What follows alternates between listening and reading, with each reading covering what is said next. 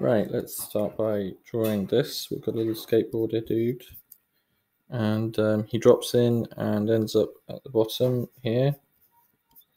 And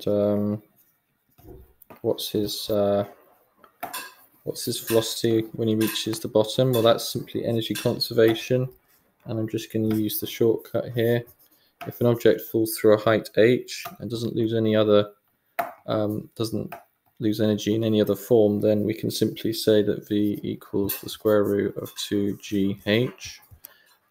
It says the radius of the ramp is 9 meters, so that is 9 meters there.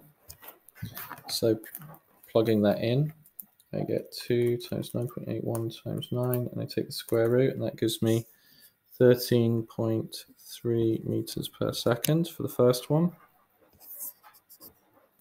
Assuming he does not lose any speed across the horizontal section, what will be the normal reaction at the moment that he starts to move back up to the other side?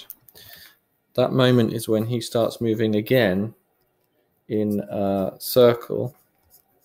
So other than just his weight, there would be more normal reaction needed in order to move him in a circle. So just drawing those forces, we're going to have a normal reaction force here and less weight, because then the net force is acting towards the center of the circle, and the circle we're imagining is this thing here. So let's just put those two forces into an equation. The vector sum will be mv squared over r. Therefore, the normal reaction will be mv squared over r plus mg.